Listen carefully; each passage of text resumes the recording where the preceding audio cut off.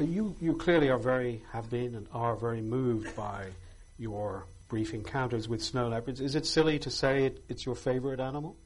No. It's not my favorite animal. Okay. So it was silly.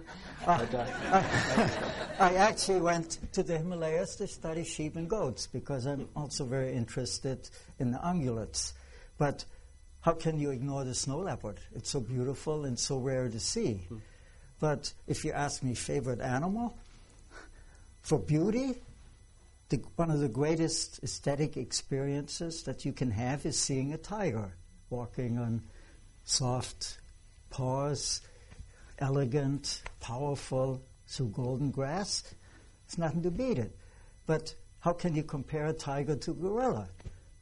Absolutely gorgeous animal and a relative. You feel like going up and giving it a hug. Really.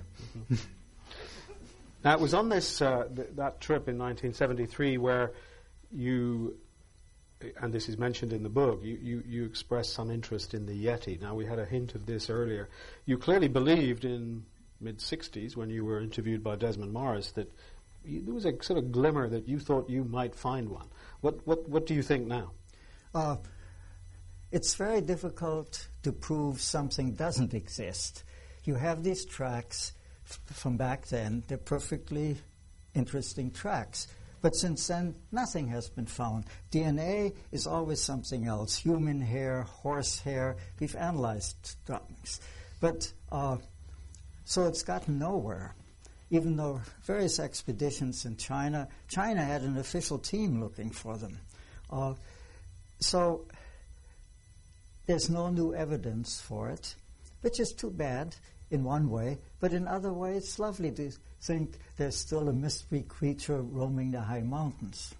So the tracks that you spoke about in the mid-60s, with hindsight you would say, what, were they created, were they a sort of artificial, they're made by man? No. They're very distinctive tracks with this toe out, nothing like a bear or whatever, and they're big, much bigger than any monkeys. They're not melted out, and still don't know what it is.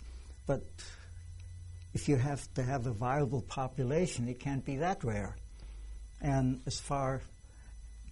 if you're up there in the mountains, you have to eat. And a big creature has to eat a lot. Where are the droppings? DNA these days could analyze it easily if there were. So, skeptical. Ask me again in 25 years. Okay.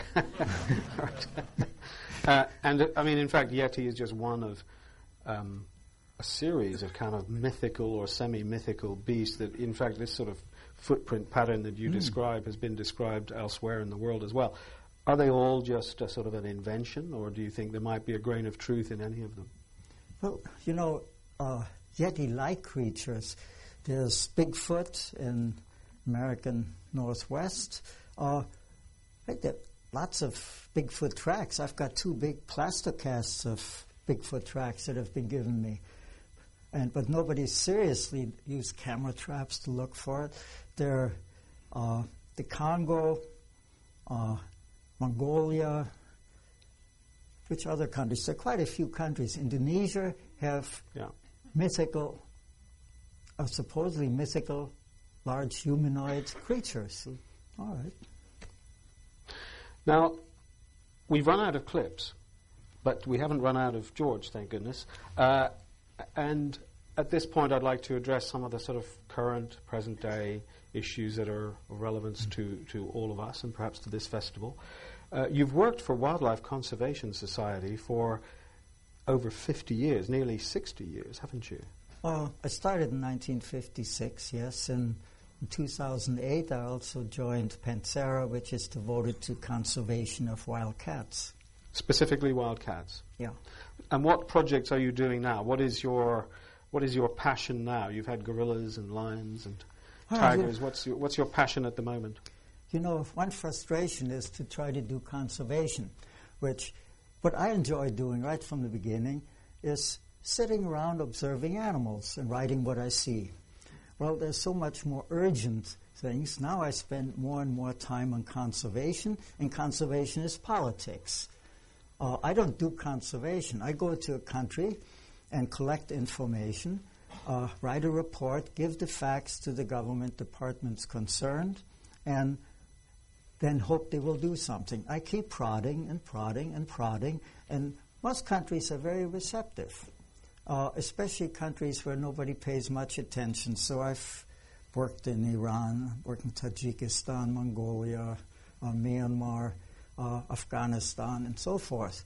And so I spent time in those countries promoting conservation with officials after getting some facts. Right now, I've been working in, I just came back from Tajikistan in the last month, where I'm working on Marco Polo sheep, huge, beautifully horned sheep, and snow leopard, and trying to get 4 countries to set up an international peace park: China, Tajikistan, Afghanistan, and Pakistan. And I've worked in all 4 countries serving it. So then it becomes politics. You discuss and what's the best way to do it and so forth. And we've had one 4-country meeting. I work in China on the Tibetan Plateau. Last summer I surveyed snow leopard. I looked at bear damage to nomad houses. Government wants alleviate that rather than shoot the bears. I'm staying in monasteries to train monks in wildlife monitoring. So I take out groups of monks and we discuss wildlife. We look at snow leopard scats and how to collect them, keep notes, and so forth. And they're very enthusiastic in going out. And this is one aspect that is ignored, both in the film community and the conservation community for the most part, is the religious aspect. All cultures have a solid religion, whether you're talking about Hindu religion, which is quite concerned about animals, and especially Buddhism. And Buddha said kindness to all living beings is the only true religion. And so working with monks and going to villages, local people pay really attention. If you go with an official, it's just an official. If you go with a lama, people really listen what he has to say about conservation. So that approach needs to be done far more in conservation. This evening, George will be taking part in the Peter Scott lecture, which is also a debate, really. And I think one of the issues that's going to be raised there is conservation working? In fact, I think there's a slightly rhetorical question, why isn't it working? Because the plight of many of these creatures is hardly getting more secure. What do you think? Is conservation working, or is it not? Do I answer now, or do I answer this Well, evening? I'll tell you what, it's just before Harriet comes up and shuts me up, I would just say, maybe you can give us a sneak preview of what you begin to think about the answer to that question.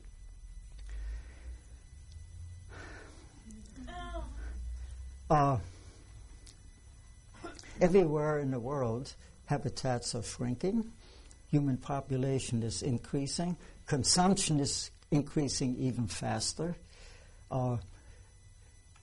It's been estimated we're already using over 30% of sustainability of anything. And so, yes, the trajectory is down for the environment. Plus, we haven't even begun to think or do anything about climate change. And that's going to have a huge impact. It'll have a tremendous impact on ecosystems, which can change very rapidly, which I've seen in Alaska since the 1970s. There have been tremendous changes in forests and ice flows and so forth. And what's a species to do? A species can adapt, it can migrate, or it can become extinct. What are humans going to do? They can adapt, they can migrate, or make wars, which they're likely to do for water, for food, for all sorts of things. What should filmmakers be doing? Should we be, as we spoke earlier about leaving some sort of memory of beautiful places as they are, is that enough? Should we be doing that as well as something else? Should we be more active, more campaigning? What do you think, as an outsider to our world, what should filmmakers be doing to play their part in this? Filmmakers have done a tremendous job of making a certain segment of the world population aware of beautiful areas in their films. It's ignored a huge segment. Remember, about 1 billion people in the world have never used a telephone. So you're not reaching them. But how do you generate action? You show this beautiful film, and then you say, well, go to the website and you find out what to do about it.